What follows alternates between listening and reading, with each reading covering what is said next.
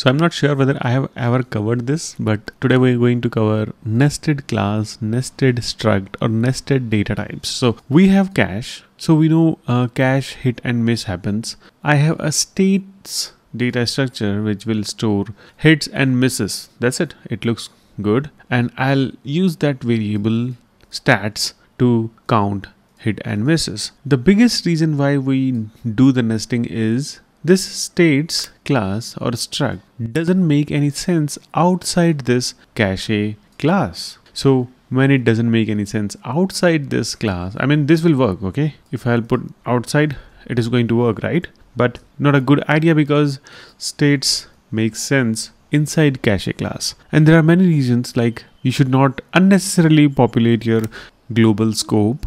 And for me, I'll buy this. Like if it is not making sense to put this outside, I'll not put it. Cool, right? Thanks for watching.